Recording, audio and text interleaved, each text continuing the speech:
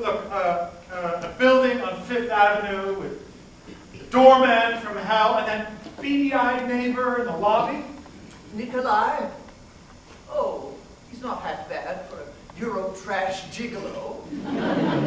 That woman he was with had to be twice his age. I mean, I actually heard him call her mummy. Well, she did adopt him. That element. Between you and me, I've seen livelier faces at Madame Tussauds. Are you saying I live in the waxworks, like Sunset Boulevard? I wouldn't go that far. I'm still big. It's the music that got small. Laugh. I'm having fun with you. It's not always easy to tell. Yeah, I'm glad I got you out. There goes my reputation as a recluse. Anyway, what's the point of being reclusive when the public doesn't even notice you've gone? Did my watch stop? You realize a restoration like this normally takes days. Normality is one vice I've managed to avoid. Would you like some more strudel? I think I have maybe 6 types of toxic chemicals on my hands.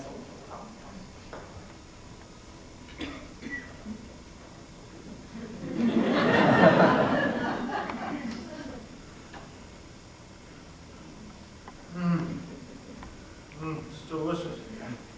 Well, it will help you forget those cunning little white gelatinous cubes we had at dinner. Tofu. My wife is into macrobiotics this month.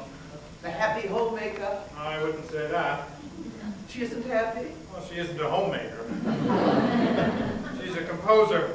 Well, aspiring. She studied with Ussachevsky. Vladimir? Oh. He was quite the ladies' man in his day. Vlad the Impaler, we call him. He was 90 years old, on a walker. She's very talented. Her cello composition won a national contest. It's funny that didn't come up at dinner. Oh, no, it wouldn't. She's very modest, and you're kind of... Not. Well, your resume can be a bit... intimidating. Tell me, how did you finally familiarize yourself with my intimidating past? The internet? I feel rather exposed. A sonority of tone. Yes, New York Times. My Carnegie Hall debut. Critics like to point out my tone. Wasn't always a compliment. I guess they thought that for a woman... Wasn't ladylike? Oh, to hell with that. I've always had a big tone. I'm an old-fashioned romantic. Ah, these young musicians today treat a violin like it was a porcelain figurine, as if it would crash into 1,000 pieces at the merest touch. Where I come from, a violin is first a folk instrument, no pampering. Play it loud over the noisy crowd.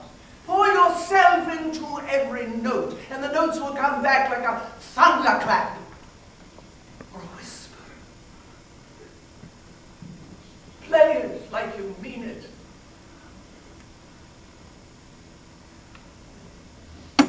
Oh, the time.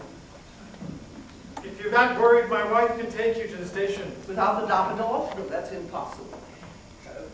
But I might be persuaded to spend the night.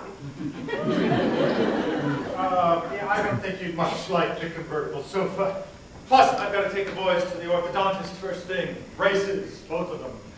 That's what I need. Oh, the dog's overdue for deworming. Such an abundant life. Here I am underfoot.